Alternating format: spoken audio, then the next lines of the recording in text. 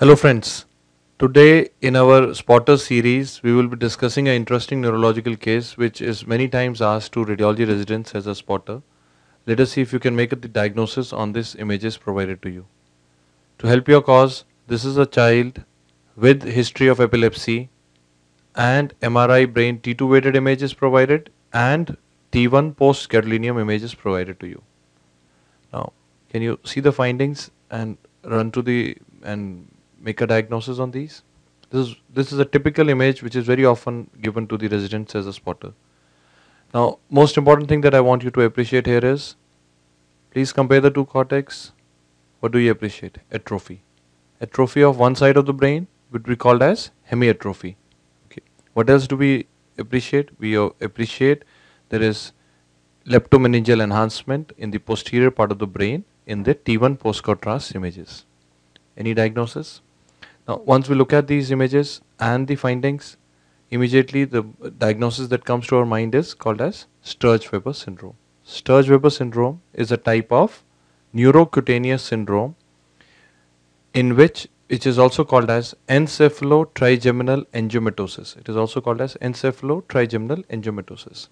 In this, a patient would have a leptomeningeal pial angioma, ocular choroidal angiomas, and a port wine stain type of angioma in the distribution of the trigeminal nerve or on the face. Now, there are many etiologies which have been described for this disease. The most popular etiology that the hypothesis that people believe is that this is because of persistence of the embryonic vessels. Now, embryologically, we have vessels in the embryonic vascular plexus is present around the cranial end of the neural tube, which is supposed to regress by the 9 weeks of gestational age. If it persists beyond that, and if it persists, the persistence of that embryonic plexus is called as Sturge-Weber syndrome. Now, because of that vascular plexus, it leads to venous congestion in the brain and an element of vascular steel in the brain, which leads to resultant hemiatrophy of the brain and gliosis resulting hemiatrophy.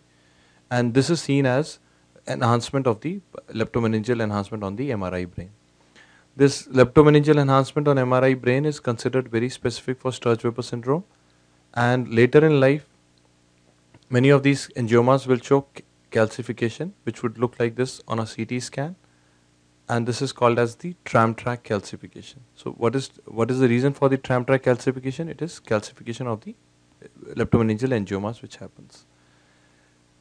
This is one of the most important spotters that is asked to radiology residents, and in our series of spotters, now to conclude, the diagnosis is Sturge-Weber syndrome. Please remember the name encephalotrigeminal angiomatosis. It would help you in remembering the findings. Thank you.